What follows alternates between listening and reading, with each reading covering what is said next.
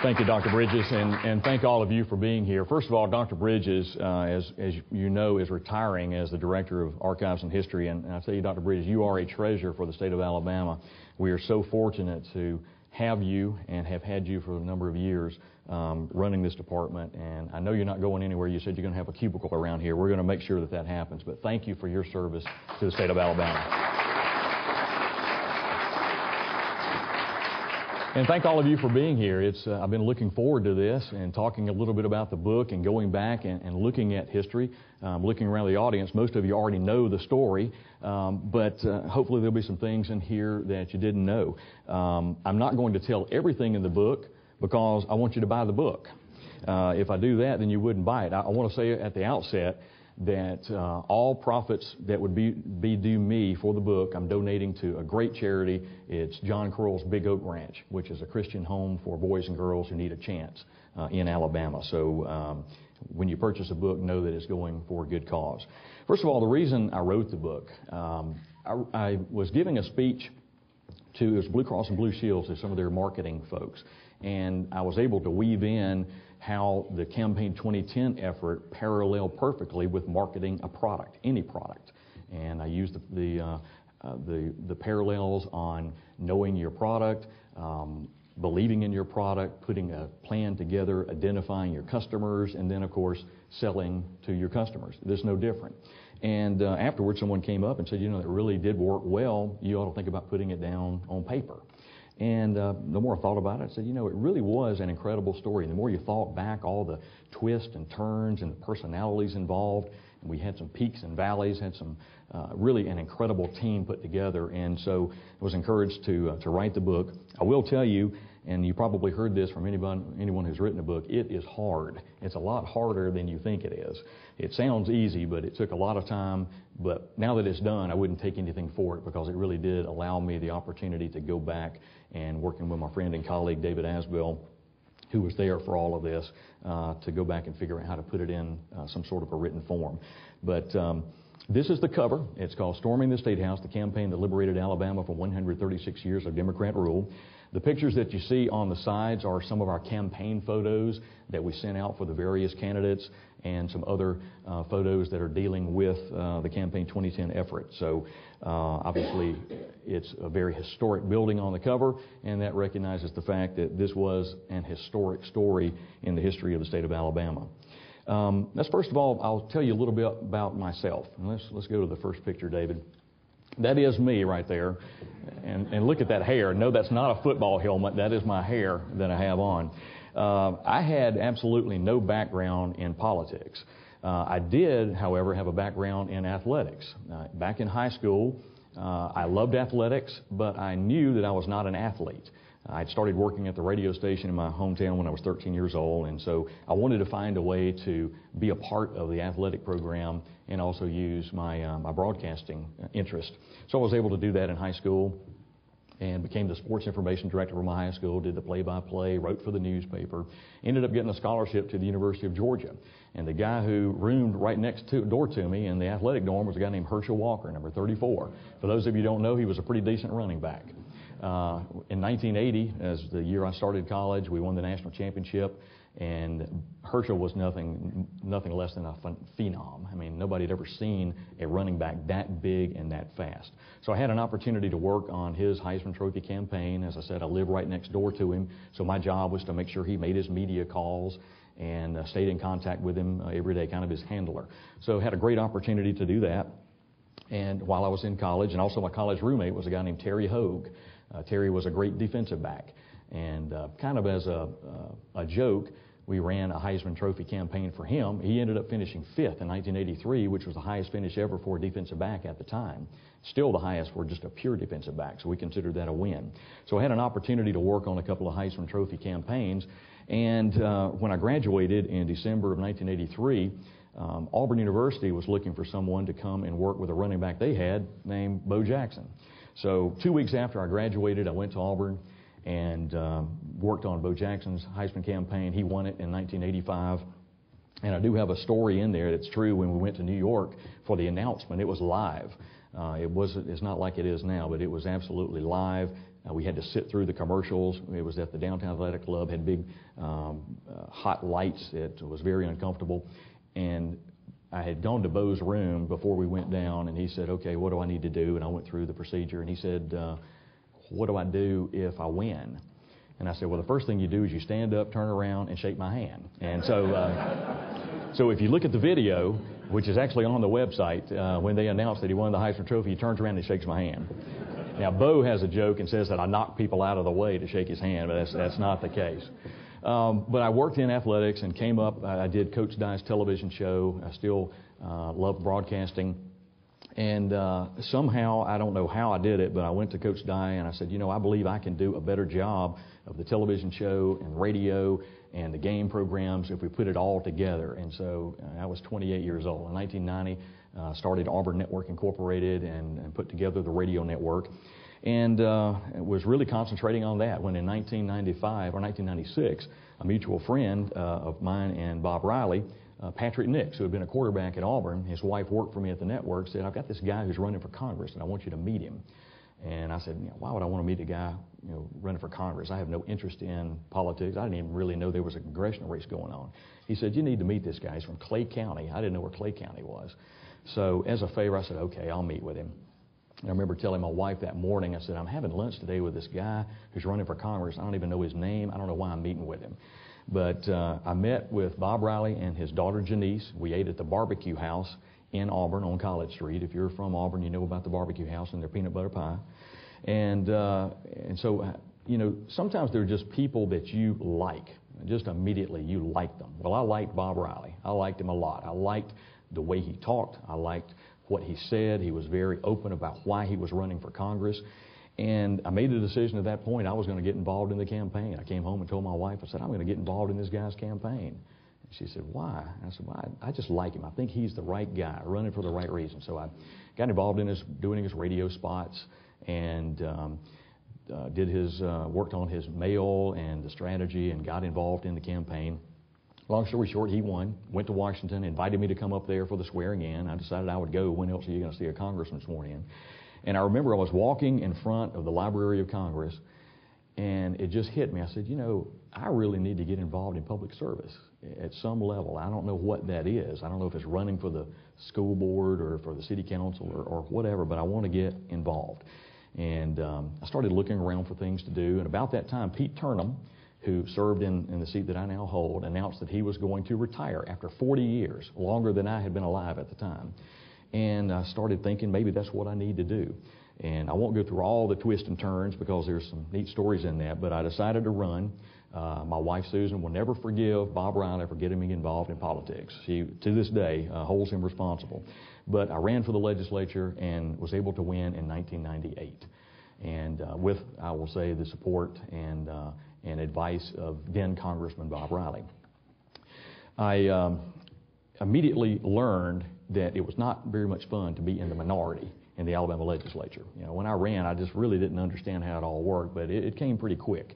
The first vote that I had to deal with was the lottery. If you remember, that's the year that Don Siegelman defeated the incumbent, Bob James, and his platform was the lottery. And so, you know, that was the big deal. I had campaigned the entire campaign saying I was opposed to the lottery. I would vote against the lottery. And my first experience with the governor was he called me over to his office, which is kind of an intimidating office, and he intimidated me. And told me how I would be defeated if I didn't vote for this, and you know, it goes on, and I relay that in the book. But it really had an effect on me. And then as things went on and on and on, I just saw that we needed to make a change. And so I, along with a number of other Republicans, were communicating with then Congressman Riley, who had self-term limited himself to 3 terms in Congress, 6 years, to run for governor. And proud to say that we were able to convince him to do that. Now, along the way, I decided that I was going to get involved in the leadership of the caucus and saw how the caucus operated. And you know, we only had, I think, 34 Republicans in the caucus, not a lot, out of 105. So we really could not pass anything that we wanted. We could, if we stuck together and got a few Democrats to vote with us, stop things, and we got to where we were pretty good at that.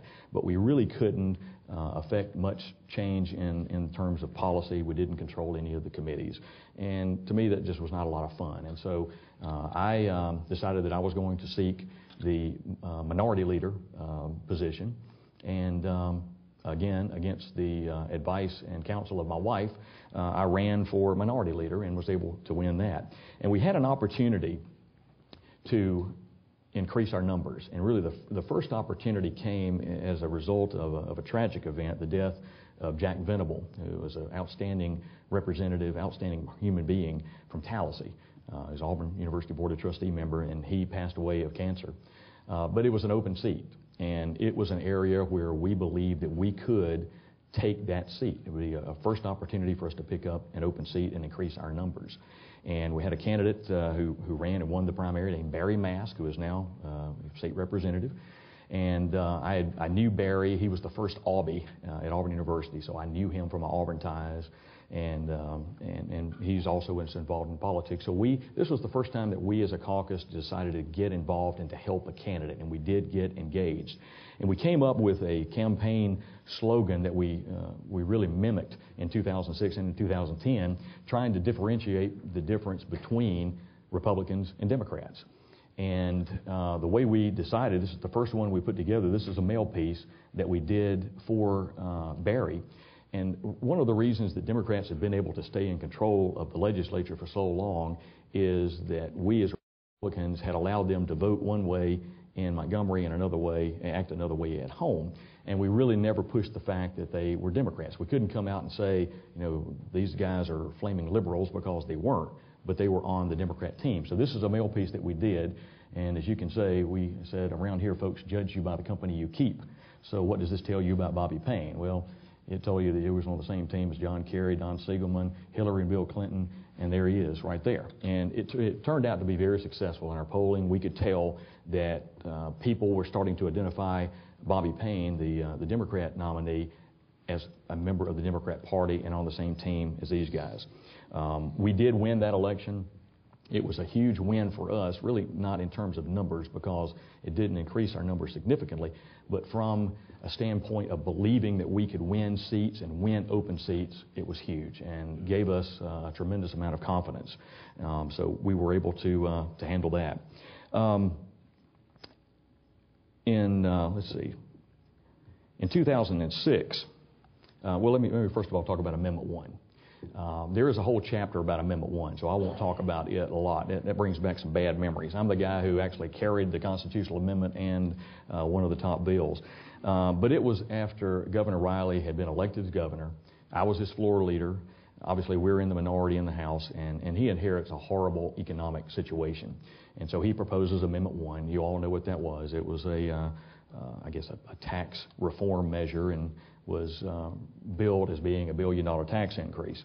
So that failed, and then came the 2006 elections. And people were afraid that those who supported Amendment 1 were going to go down the tubes, including the governor. And right after Amendment 1, the failure, people kind of wrote him off. He's a one-termer. He'll never be able to run again. So during the ensuing years, obviously Governor Riley worked to rehabilitate himself. He did some outstanding things from economic development, and he was able to actually have a tax cut.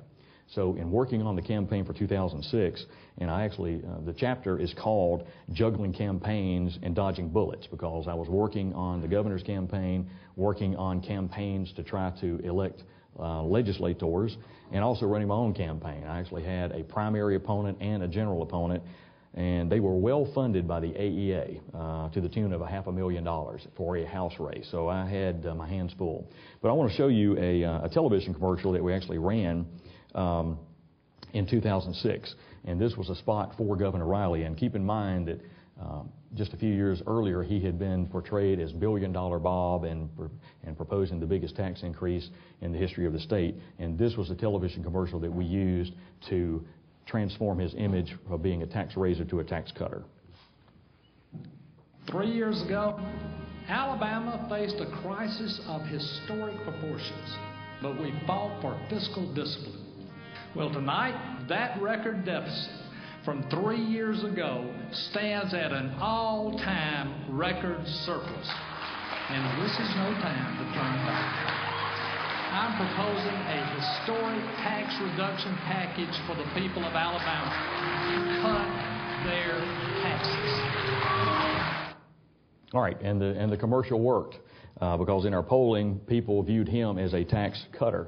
Let's show this other one, David, and I think you'll find this one interesting. This was a mail piece, and this talked about all of the positive things going on in Alabama.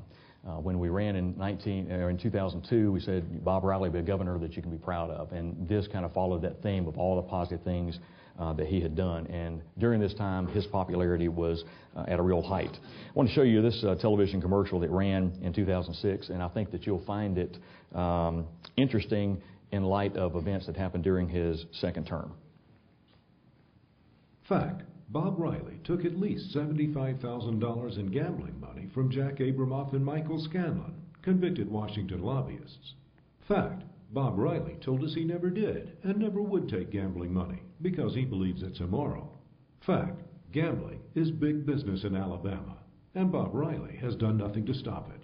Question: Bob Riley, why'd you take gambling money and lie about it? And if you believe gambling's immoral, why didn't you do something about it? Well, looking back now, I think you can see that Bob Riley did do something to stop it, so maybe he looked back at that television commercial in his second term. In 2006, we had put together a plan as the caucus, and I was the minority leader. For the first time, went over to Georgia, met with those guys. They had taken the majority in Georgia. They gave us some great suggestions, including putting together a plan to have dues from members to pay in a certain amount that would be pooled together and work together to try to elect more Republicans to the legislature. And I'll tell you, this was really a change in the way the legislature worked. In the past, there had always been kind of a gentleman's agreement that you didn't go after and challenge incumbents. Obviously, the Democrats liked that because they were in the majority. And as minority leader, I led the fight to say, we don't need to honor that. We need to tell these guys we're not doing that anymore because we're going to be in the minority for another 2 or 3 decades if we do that. We're going to have to stop allowing Democrats to hold seats that are majority Republican. And so we did make that challenge. And obviously that put a 0 on my head, but I felt like I was doing the right thing as being the minority leader. Our goal was to try to get to the majority. Let me tell you this, or show you this radio spot, play this radio spot that the Democrats came up with, and it actually comes back in 2010. They came up with something they call their Covenant for Alabama. And they promised that in the 2006 elections, if Alabamians continued to allow them to be the majority party, which they did in the legislature, these were going to be the issues that they would push. This is a radio spot. We are Democrats, the people who build Alabama. Democratic lawmakers have kept Alabama's taxes the lowest in the nation. We've passed record education budgets, putting $800 million more in our children's classrooms. Created thousands of jobs by bringing the auto industry to Alabama. It was Democrats who built the biggest road and bridge construction project in state history. Who brought tax cuts to working families. Established a health care safety net for seniors. Because Democrats believe all life is sacred. That serving the people means standing up for Alabama values. That's why Democrats are offering a new covenant for the future with bold new measures to restore integrity to public service. And crack down on illegal immigration. Our plan brings tax relief and makes Alabama less dependent on foreign oil. Because Democrats believe every Alabama family is worth fighting. Read the newspaper for more details or visit www.covenantforthefuture.com. Democrats. We build Alabama. Paid for by the ALDL, City Ken Hewitt, and E.B. McClain, co-chairman, Montgomery, Alabama. All right, the Covenant for the Future, that's what they promised. They actually said in the newspaper ad that they would pass 19 different measures within the first 10 legislative days of the first session in the quadrennium. 4 years later, of the 19, they had passed 3, and most had never been introduced, despite the fact that they continued to hold a majority. They had the chairmanship of every committee and majorities on every committee. That would come back to haunt them in 2010. Now, to combat it, we came back and we had something called the Republican Handshake with Alabama. And we had measures that we said, if you put us in charge, this is what we will pass. Now, we were in the minority, so we were not able to pass it during the the quadrennium after 2006. But it did come back, and we reinstituted it in 2010, and we're actually able to come back and pass it once we took the majority, and I'll cover that in just a little bit. One of the big races that we had, which really was crossing the line, as I said, when we decided that we were going to challenge incumbent Democrats, was down in Houston County. Joe Carruthers was a conservative Democrat from Houston County. He had served in the legislature for 27 years. Our analysis showed that was the most Republican district in the state held by a Democrat. And so we decided that we were going to challenge Joe. And it was an interesting race, and you can read about it. There's a whole chapter about it. But we got Benjamin Lewis, who was a dairy farmer and an attorney. He was our candidate.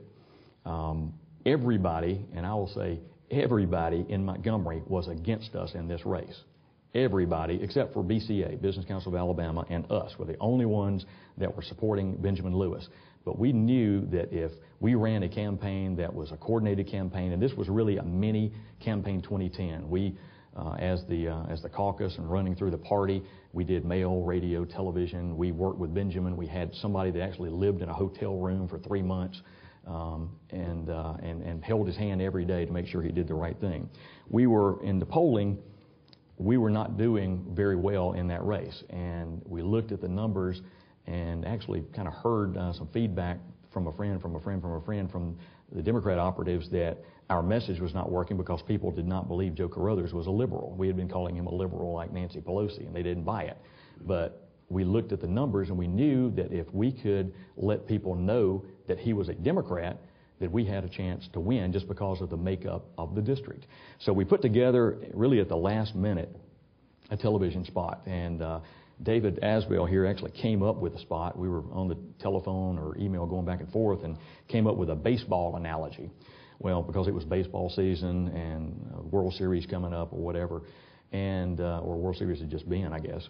And I'm like, guys, I don't have any baseball footage, but I got plenty of old football footage. So we pulled back some 1942 Auburn versus Georgia football video that was in the public domain and made a football analogy. Unfortunately, we have lost that spot, the video part of it, but here's the audio of the spot. And we put this up in a very, very heavy rotation on television in that market. Houston County, it's time to pick your team. Republican Bob Riley and Benjamin Lewis, or Democrat Joe Carruthers and Lucy Baxley. Bob Riley and Benjamin Lewis support tax cuts for working wiregrass families. Joe Carruthers and Lucy Baxley oppose tax cuts. In fact, Joe Carruthers voted for almost $800 million in new taxes on prescription drugs, clothing, and food. The choice is clear. Bob Riley and Benjamin Lewis, the conservative team for Houston County. Now, you have to use your imagination. We had all kind of old-timey football figures and punting the ball, and had Joe Carruthers' head on the guy that kicked Lucy Baxley. I mean, it was a pretty interesting spot, but it worked. And we saw the numbers swing, and at the end of the day, we won that race. We defeated a 27-year incumbent. We also defeated another 27-year incumbent in Skippy White in Escambia County. At the end of the day, it was a net gain of 0. We did win a couple and take out incumbents, but we lost a couple.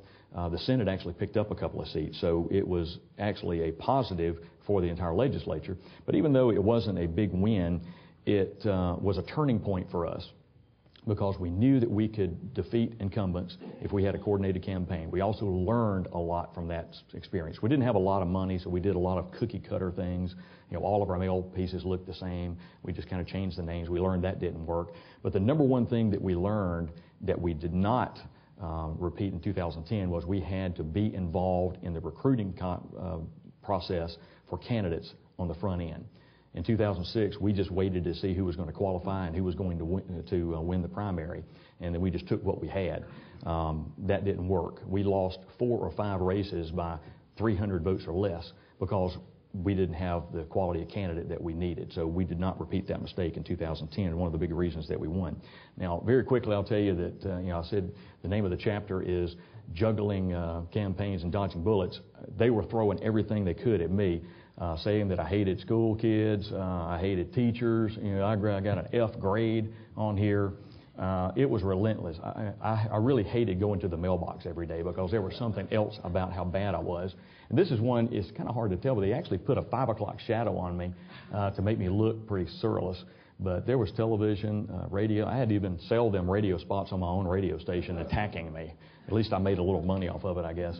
But I was being attacked as anti-education. Again, AEA put $500,000 in a house race. It's the most expensive house race in the history of the state, which is not something to take a lot of pride in, but it was miserable for me because I was running the coordinated campaigns, working on the gubernatorial race in my own. And to combat it, this is one of the mail pieces that I sent out that, yes, I do support education. I have two reasons, Clayton and Riley, and both of them are in public schools. At the end of the day, thankfully, the constituents of District 79 did not believe that I hated teachers and hated education and wanted all the kids to be stupid, and I was reelected. So 2006 was a good year in that case. I'm going to skip now to 2010. All right, we have the 2006 quadrennium, and as I mentioned, the Democrats' covenant for the future really turned out to be nothing but hollow campaign promises because they didn't do any of it. They passed 3 out of 19. And so we came back with our handshake with the future, and our handshake with Alabama said, if you put us in charge, here's what we're going to do. So we had a coordinated message with all of our candidates. We got involved in the recruitment process early. We actually had someone to go out and be our recruiter. That we paid them to do this, to go into the communities where we felt like we could win, look for people. Because believe it or not, most normal people don't wake up and say, you know what, I'm going to run for the legislature, which means that I'm not normal. But we actually wanted to find people who had never run for office before, never thought about running for office before, small business owners or professionals, people who understood the private sector is what runs everything. That's who we were looking for. But before we did that, I had to put a team together, and I had to become a party chairman. Before the inauguration, Governor Riley's second inauguration, he called me into his office, and I thought he was going to talk about something going on with the inauguration. And he said, Mike, I have something I want you to do for me.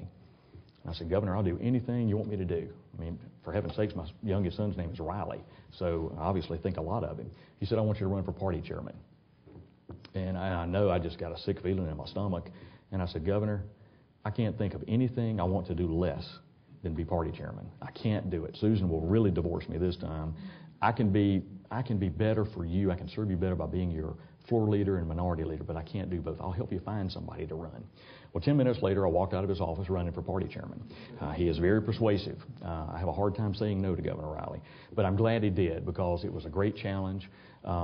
It gave me a platform to further what I had attempted to do in 2006, and that was to make a change in the legislature. As a matter of fact, the day I accepted the chairmanship, in my speech, my acceptance speech, I said, we're going to create Campaign 2010, and it's going to be the most comprehensive, the most aggressive, and the most coordinated campaign in the history of Alabama Republican Party.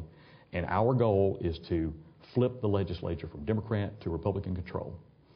And, of course, we got a big applause, but I don't think anybody in that room believed that we could do it because Republicans had been talking about this for years and years and years. And, oh, yeah, this is going to be the year we get to 53 and take the majority. And most people didn't think we could do it, but I did. I put together, I don't think there's any way to describe it other than the best political team in the history of party politics in America. I really did. That's the only thing I take credit for is putting a great team together. John Ross, I knew him from working on the first Riley administration, first Riley inauguration and campaign. I got him to be the executive director in the book on how I knew that he was the right person for this.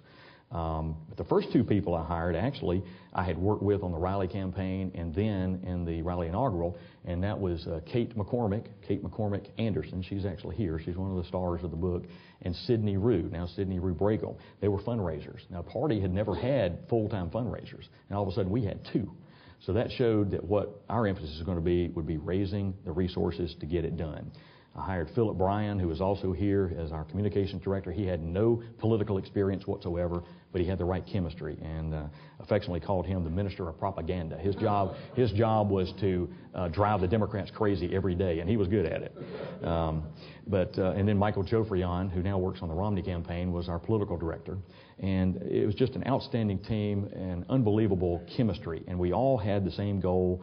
And we knew what we had to do. But we had to raise the money. The most the party had ever raised for an election year was about $350,000. We set our goal at $4 million. People laughed at us. You're not going to be able to do that. Nobody's going to give money to the party. They're going to give it to candidates. But I went out on the road along with Del Marsh, who's now the Senate President Pro Tem. He was my finance chairman of the party. And we went and talked one-on-one to individuals. Kate and Sidney would set up the meetings. They would have done their due diligence to know that the people we're going to talk to certainly had the ability to donate. We didn't know if they had the propensity to do it, but they had the ability. And we went in and we asked them for $10,000 a year for 4 years, a commitment of $40,000. And, of course, when we announced that we were going to create this, we called it the Governor's Circle. People said, hey, you're not going to be able to get one person to do it. But we went, we talked to all these individuals one-on-one, traveled all over the state, and said, here's what we're going to do. Here's how we're going to take the majority. Here's why we have to take the majority. And one of the lines I used was, you know how great a governor Bob Riley is. Can you imagine what we could do if every one of his legislative proposals was not dead on arrival as soon as it arrives at the State House?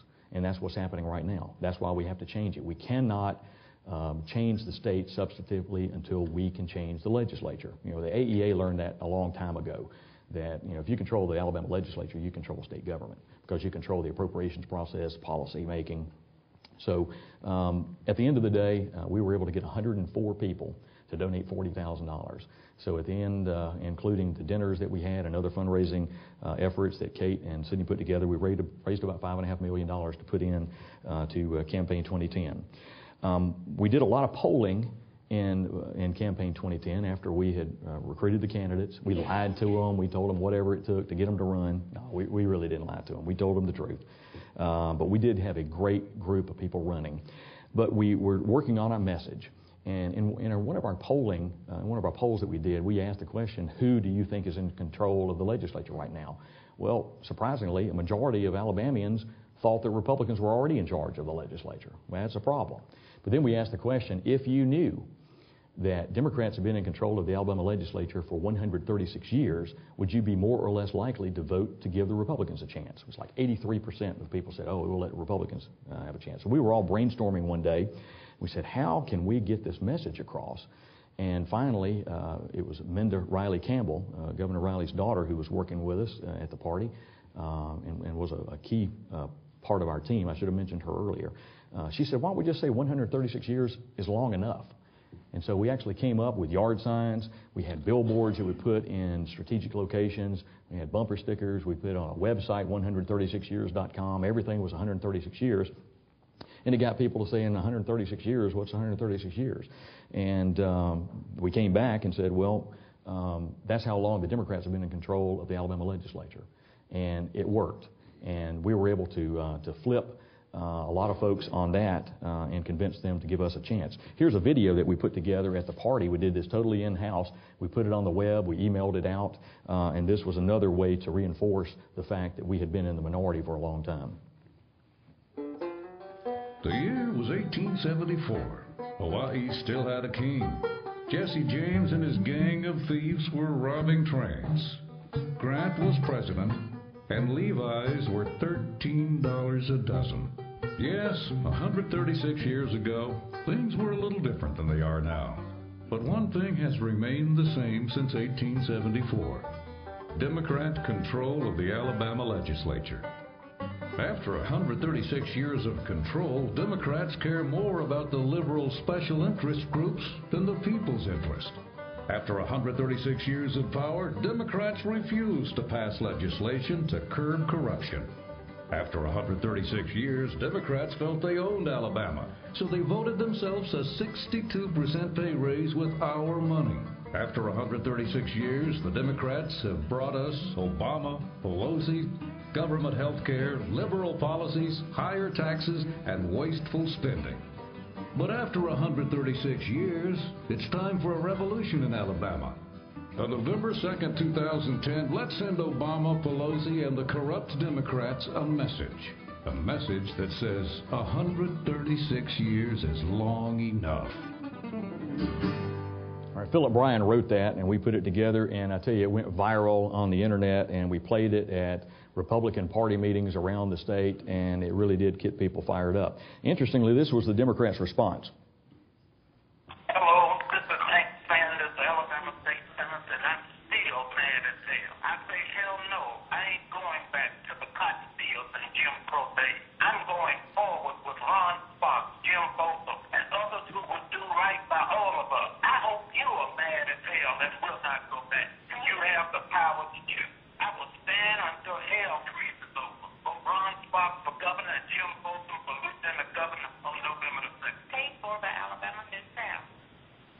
All right, ours work better. Here is one of our candidates, one of the great candidates that we recruited, a guy named Barry Moore down in Enterprise, going against an incumbent, Terry Spicer. You probably recognize that name. But just this, I thought this was interesting because of technology. Barry spoke at a rally, and somebody taped it with an iPhone or a video phone. And the quality was not really broadcast quality, but we loved what he said. And so we actually came up, someone in the office, I don't know if it was Philip or Kate or Sydney, Kate and Sydney kind of moved over into production along with Minda during the campaign. We said, why don't we put these on television screen so it looks like it's coming across TV? And I think it worked. This is a spot for Barry Moore. How in the world did we get to this point in our nation? How in the world is it that we have Barack Obama as president? If I know what happened, we were at home raising our families. We were at soccer fields. We were at church or around the dinner table or working on homework, or we were tired because we had been working all day. And the liberals were at City Hall. And they were marching up and down these city streets. And they were at these courthouses. Times have changed. We don't get government out of the way, unemployment's going to continue to climb. And I'm telling you that Barack Obama and Nancy Pelosi and Harry Reid do not have the answer to fix this economy. And I don't know if they want to fix it. This kind of thing here sends a message to the elected people in office. This is the kind of message we need to be sending. We want our freedom back. We want our country back. Just get the government out of the way and let small business do what they need to do to fix the problems with this country. And the patriots of this nation have always rose to the occasion. They will not fail us now. Thank you. That spot was extremely successful, and you see what we were able to do with an iPhone video. So it actually worked out pretty well. Next one was a race we had in Coleman County. We had an incumbent, James Fields, who had won a special election, and in the book, this was one of the valleys for us. Losing that special election in Coleman County to James Fields was a low point. But we came back in the general election, in the regular election of 2010, and were able to put together a campaign against James Fields with a great candidate, Mac Buttram. Here's one of the negative spots that we ran, or I guess we call it comparative spots, not negative, on James Fields. In 1992, our son Randy was murdered. The man who killed our son was given life without parole. Representative James Field has tried to pass a law to let murderers out before serving their time. He's tried to pass this law twice, and he's only been in the office for 3 years. These aren't the values we need in Montgomery, not for my family, not for your family. And not for our son, Randy. We did win that race, and I will say on the television spots, I mean, everything we did was coordinated as far as polling, opposition research, radio, television, mail. Our message was coordinated, and on the television spots, we actually, Minda produced the spots for us, and we were able to produce each spot for around $1,000, whereas most TV spots are around $10,000. We wanted to put money into running the spots instead of production. One of the big races we had that nobody thought we'd be able to win was House District 14 in Walker County. House District 14 was held by Ken Guin, who was actually the majority leader and the rules chairman for the Democrats. And we looked at the numbers and felt like that we would be able to win that race. We recruited a guy to run. He was a UPS driver. And one of the things that Mr. Guin kind of made fun of him, being opposed by a UPS driver, but the UPS driver knew everybody and was a great candidate. One of the things there at the end, when the polling showed that we had a chance to win this, Ken got our candidate, Richard Bond's ex-wife, to cut a spot, which ran, and we got advance notice about that. I'll talk about that in a second. So we knew the spot was coming. We hadn't seen it, but we knew what it was about, and we started on a response to it even before they started airing. But this is the spot that aired against our candidate.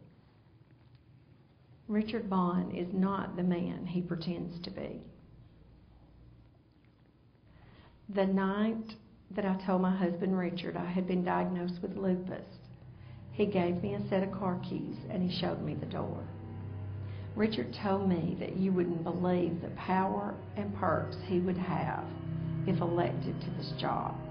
He's in it for the power, the money, and the control.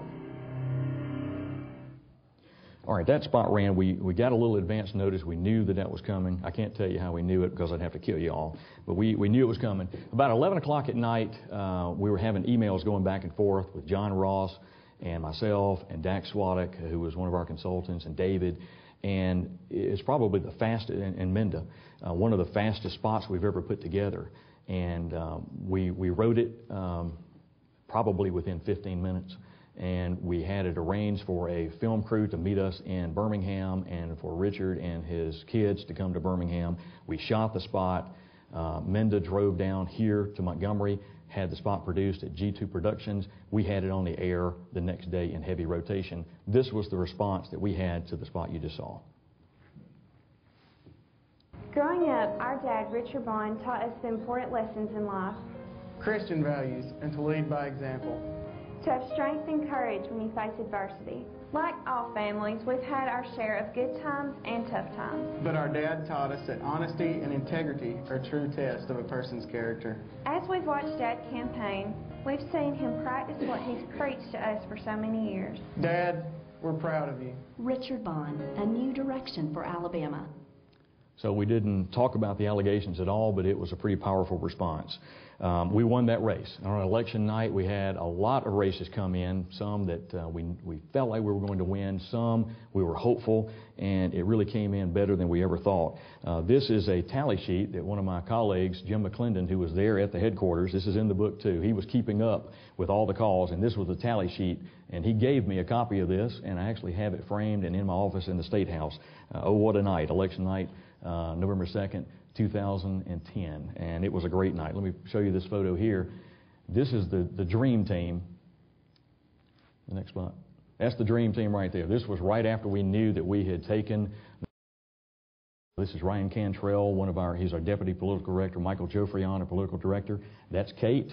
That's me standing next to her. Bending down is Blakely Logan. She helped us on some of our new media, along with Meg Eldridge. Whose uncle is Dan Coates, who's the U.S. Senator from Indiana.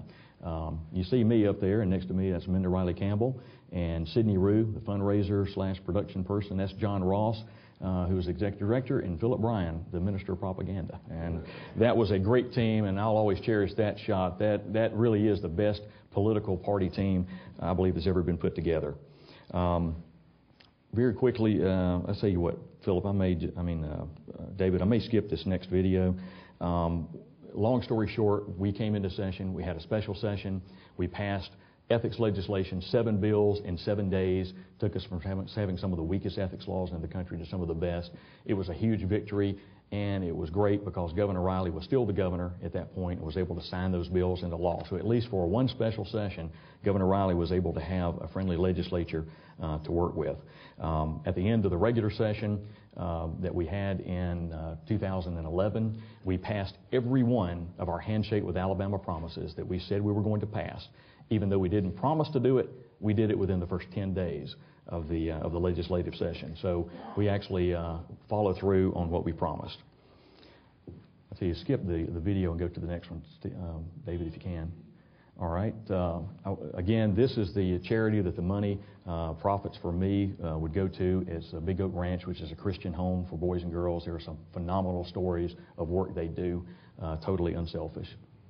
And we have a website I'd love for you to go to. We have a lot of this multimedia, and we have other commercials. We have mail pieces, radio spots that go along with stories in the book. And so as you go along, you can follow it on the website and get more information. It's stormingthestatehouse.com.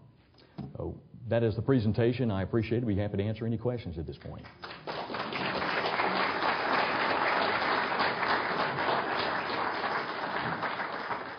Any questions? If you have a question, please raise your hand and we will get the microphone to you, and please speak directly into the microphone.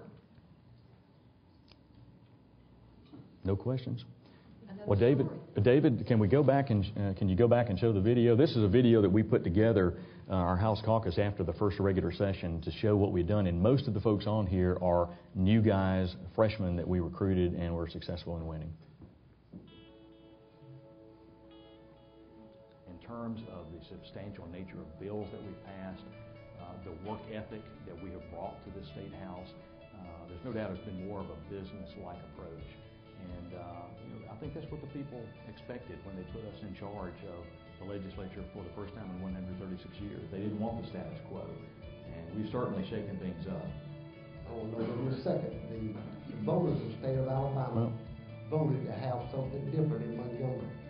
Well, after 136... I promise it looks better than that. Yeah. Well, anyway, I'm sorry about that. We did a video basically bragging on the fact that we had followed through on everything that we had promised the people of Alabama that we would do if they put us in charge. So the book tells the complete story of that. It is an historic story in terms of politics in Alabama, and I hope that you will buy a copy and hope you enjoy it. Thank you. Hey, Alvin. Are you confident about keeping your majority in the election coming up? You know, I am. I'm absolutely confident that the people of Alabama support what we are doing as the majority party in the legislature. And I can promise you we're not going to stick our heads in the sand. I mean, it took us long enough to get here. We're going to fight to keep it. I predict that the fights from here on out are not going to be in the general election, but will be in the primary. And the big concern that I have is that we will have people who would try to hijack our primaries and run. They would have normally been Democrats running in the general election, but since they were not able to win, they will run as Republicans in our primary, and we have to be in a position to guard against that. And that kind of changes the rules of engagement. The Republican Party will not be able to be the vehicle that runs the campaigns at that point, because if you get the party involved in a primary race, then things start to fall apart. So it's going to be incumbent upon us to make sure that we're keeping an eye on that process. All right. If there are no other questions, Speaker Hubbard will be here after the program. You may want to talk with him personally, and he will autograph your books. Books are available for sale by New South Books in the hallway. Thank you so much for coming today, and thank you. Thank you. Thank you all very much.